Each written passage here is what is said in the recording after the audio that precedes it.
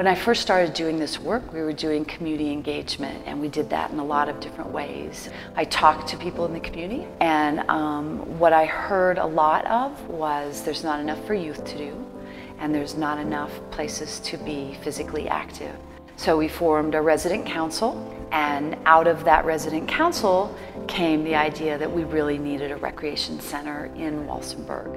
We've been to so many schools where the kitchen staff is kind of an afterthought, and the school meal program is just, it's an afterthought. And when you have that type of environment, it's very hard to create a sustainable change.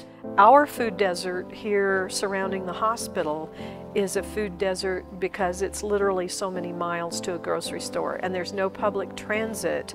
And so we're also a food swamp because we have 3 convenience stores in this zip code, and we have an entire population of elderly and disabled and unhealthy people eating completely out of 3 corner stores.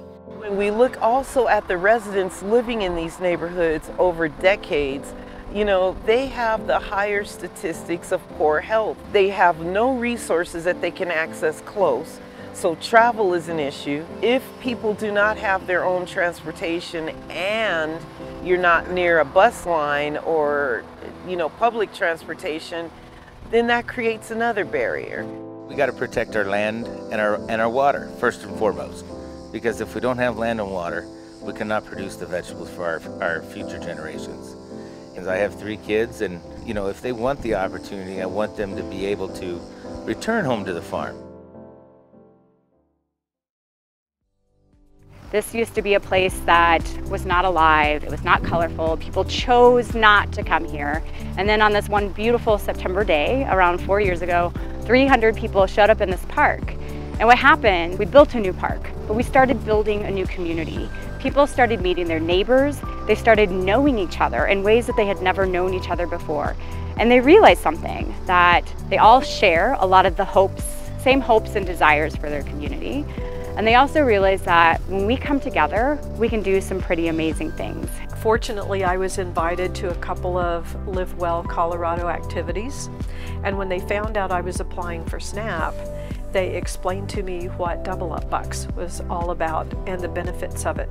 So I was very excited to have 2 ways that people could come to the farm stand and use their SNAP cards and then double their vegetable purchase. Currently, I'm working a pilot to bring produce like you see here in corner stores that have not had items like that for decades. When these stores existed at their origins, they were the outlet in the neighborhood that people could walk to. So for Idalia School District, they are a rural school district. They're rather small. We have about 220 kids total in this school, but a lot that they do can be applied even to larger school districts. And it really comes down to the support and the investment that the community and the school has in their students, and understanding and recognizing the importance that healthy food really plays when it comes to how these students are able to learn and participate in school as a whole. Vivo aquí en el área de Francia y yo uso el programa de Double Up Food Bucks. Es muy importante porque sí apoyamos a los granjeros que tengan más trabajo y para nosotros consumir frutas y verduras locales porque son más orgánicas, no tienen tantos químicos. Entonces sí es muy importante apoyar a nuestros granjeros. Anybody who does mission projects very rarely does it in a vacuum. Nobody does this alone. We collectively can have more impact than we individually. So Catholic entities are not strangers to reaching out to partners to help them get all of the pieces put together so that we can maximize the impact and effectiveness for the people we serve. And so it's been great, obviously, to have SNAP aboard and LiveWell aboard. Y ya teniéndola aquí en el barrio, está ayudando a que ellos aprovechen y usen más sus estampillas. Y LiveWell Colorado nos está dando a nosotros la oportunidad de poder darles esto a nuestra comunidad, que es la que más lo necesita. We're not in it for the almighty dollar. We're in it because it's the satisfaction of providing for our family, our friends, and our community.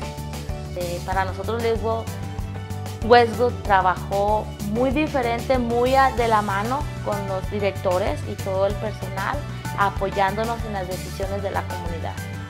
More than anything, we are talking about people and we are talking about hope.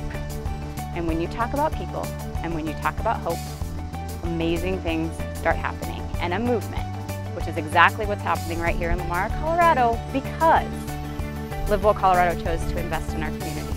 We have a movement of change. We have a movement of change that is all about people.